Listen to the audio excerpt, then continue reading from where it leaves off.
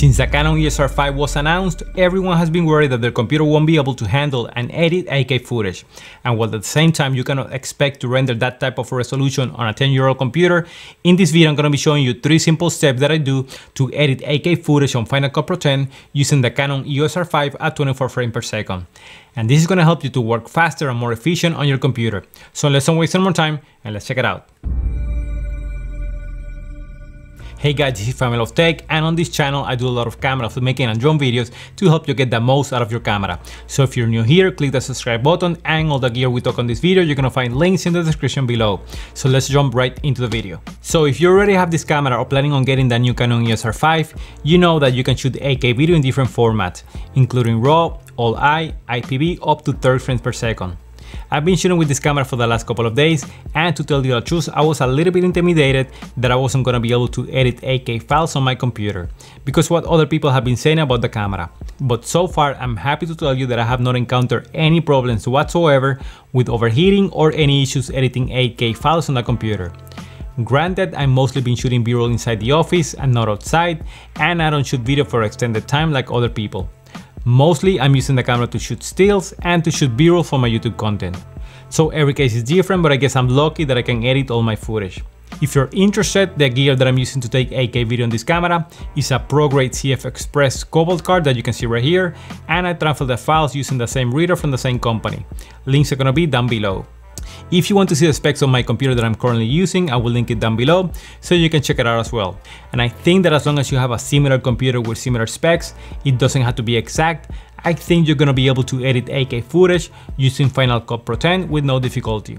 Alright guys, so let's get to the editing portion. So before I begin, I always make sure that I create a folder specifically for 8K footage to make sure that those video files are gonna be organized and that I can get access to them very easily. To do that, go to File, Create New, and select Library. You can name the library any way you want it, but for me, I'm gonna name it 8K footage so I can remember later that here's where I have the 8K files. Next, any file that you're not gonna be using on that project, delete them from the library as well. That's gonna make things faster by deleting unnecessary data from Final Cut Pro. Step 1 is to make sure that I'm giving a fighting chance to Final Cut Pro to edit 8K footage.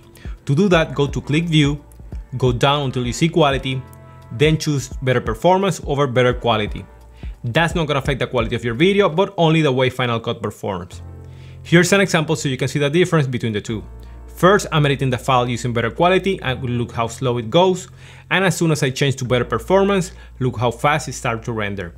So this is a crucial step that you must do, especially when you're editing 8K files. Step 2 is to delete any unnecessary data that is created by Final Cut Pro when you're editing videos. When you're editing videos, Final Cut creates files and media that can be deleted from the library, as they create a heavier load for your timeline. To delete those unnecessary files, click on the footage that you're working on, then go to File, and click Delete Project Files, and choose all the options that you're gonna see there. This is gonna free up your storage within Final Cut Pro, making your timeline run smoother. And finally, step number 3 is super important for editing 8K footage, and that is to uncheck background render. Final Cut by default is gonna try to render the footage every 0.3 seconds, which is gonna make the editing process very painful and very slow. To change that, go to the preference icon, click on the playback button, and uncheck background render. To render individual clips, it's better if you select the file and click Option R. That's gonna render the file that you're working on and not the entire timeline. Well guys, that's it for today. Hit the like button if you like this video. If you want to see my other Canon videos, you can click right here, and don't forget to subscribe for more camera filmmaking and drone videos. See you in the next one.